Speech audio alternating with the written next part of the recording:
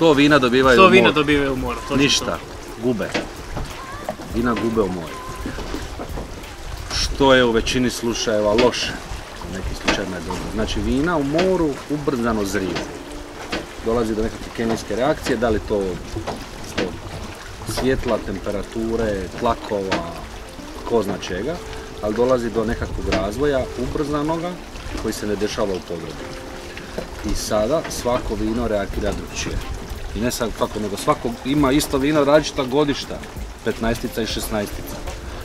Ali ono što smo mi u 7 godina s tehničke strane naučili da ako je vino loše u startu, bit će još gore u moru. Ako vino ima ikakav tehnički problem koji je sitan, u moru će taj problem eksplodirati. Ali krajnji rezultat je da vina u moru, ako su vrhunska vina, ako je vino napravljeno super tehnički, ako je ubačeno u vrijeme kad je ono u naponu snage i sad ga tek treba čekat, dobili smo kod najboljih stvari da je rezultat kao da je bilo 3 godine starije. Znači ubrzava to starenje i zapravo nije ti više 3 godine nego... Tako je, ali da bi mi, nije to, znači to ne može ići kad je vino tek gotovo. Ja. Znači ono mora biti odrađeno sve, mora biti odrađeno u vinogradu, u podrumu, ono već mora biti u boci, mora se smiriti u boci, ali još treba mu vremena da bude još bolje. I takva vina su idealna za mene. U Piemonte gdje mi recimo stavljamo vina koja vole starenja, one uživaju. Vina iz Piemontea, to što je od Nebbiola napravljeno je sve bomba.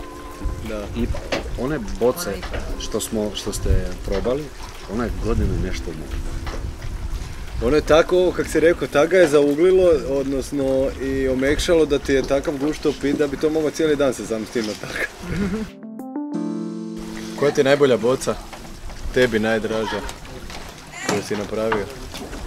Jedan crni pinot, to na samom početku.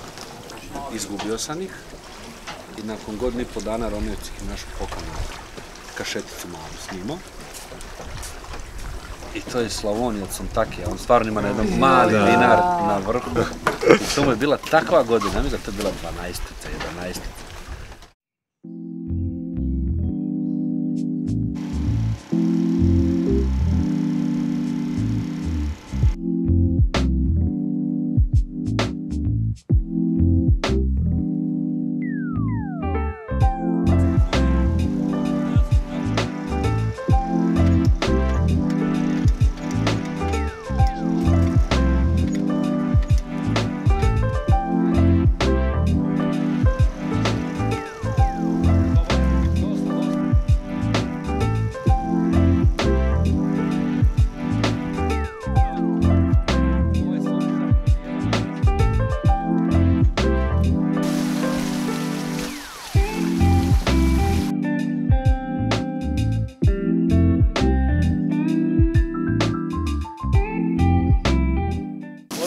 Boce isprat i slagati ku ove kašete.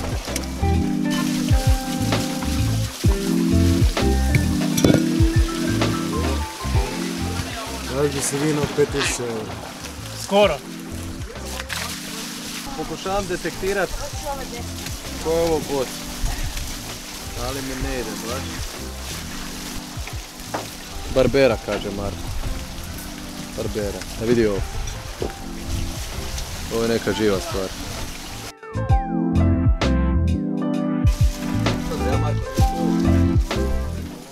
Evo ga, palamide smo sad bacili tu na grill.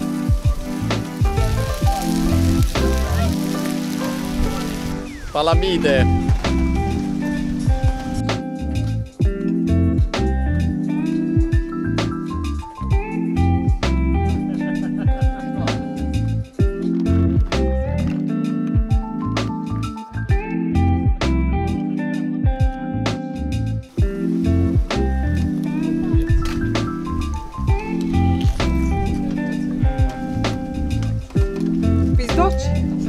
Pizdoći. Pizdoći.